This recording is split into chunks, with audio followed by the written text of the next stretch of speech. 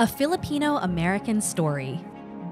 Before the founding of America, even before the settlement of Jamestown, there were Filipinos in what is now known as the continental United States. Throughout history, Filipino Americans have led movements, confronted injustices, and have created world-shaking ideas. They disrupt.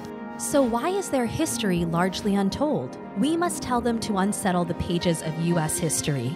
They reveal who we are as Americans. People from the Philippines, which was under Spain, first landed in California as part of the Spanish Galleons. On future sailings, many jumped ship to form settlements in what would be known as Louisiana. It is a fact. Filipino Americans have been in the United States for centuries.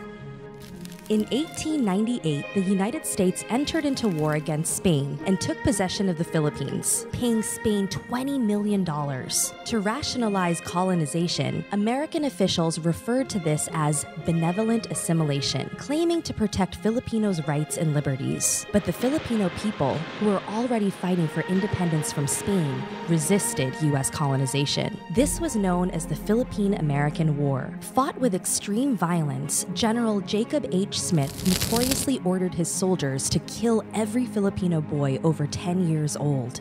Many Americans opposed this, including Mark Twain and the African-American Buffalo Soldiers who were sent to the Philippines for battle. Somehow, America needed to justify this war. They even transported some Filipinos to the 1904 St. Louis World's Fair for display.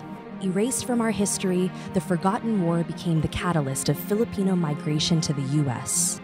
Because of the Philippines' colonial status, the people became a major source of cheap labor.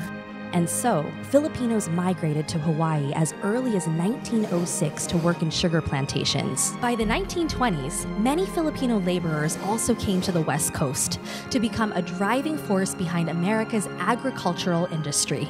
But many of these labor migrants were met with racial hostility. White Americans accused Filipino men of stealing their jobs and women. Filipinos faced down mobs, beatings, and murder, yet they resisted this oppression. Filipino towns such as Stockton's Little Manila were formed to serve as safe havens up and down the West Coast. Labor strikes demanded fair wages and working conditions. Under pressure, Congress greatly restricted the migration of Filipinos and promised independence for the Philippines. Through it all, Filipinos continued to persevere.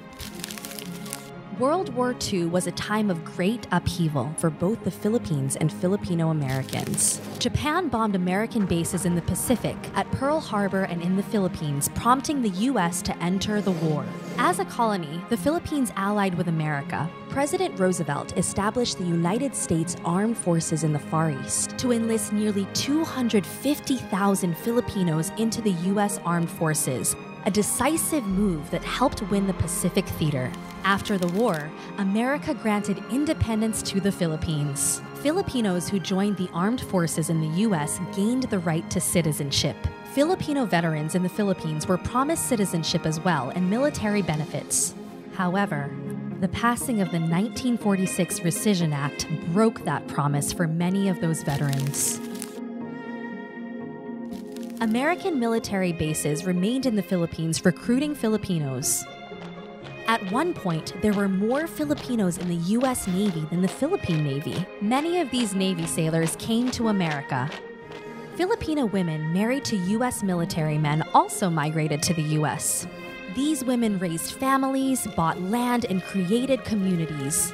They built the next generation of Filipino Americans. In 1965, an important legislation greatly expanded immigration quotas.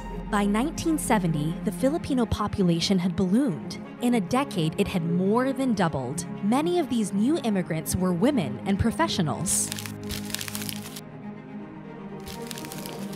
In the 60s, Filipino Americans fought for equality alongside Black Power and Chicano movements. In California, Larry Itliong, Philip Veracruz, and other organizers led a strike against grape businesses. Filipinos convinced Cesar Chavez and his association to join the strike.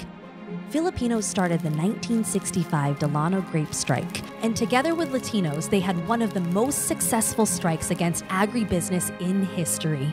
The younger generation were also in revolt. San Francisco State University and UC Berkeley students, including young Filipino Americans, led a strike that established ethnic studies. Many other groups organized to serve the Filipino American community. There are now over 4 million Filipinos in the United States. FAHMS, the Filipino American National Historical Society, tells the stories of the Filipino American experience. Established in 1982 by Dorothy Ligo Cordova and Fred Cordova, FAHMS saw the value in documenting Filipino American history, honoring October as Filipino American History Month.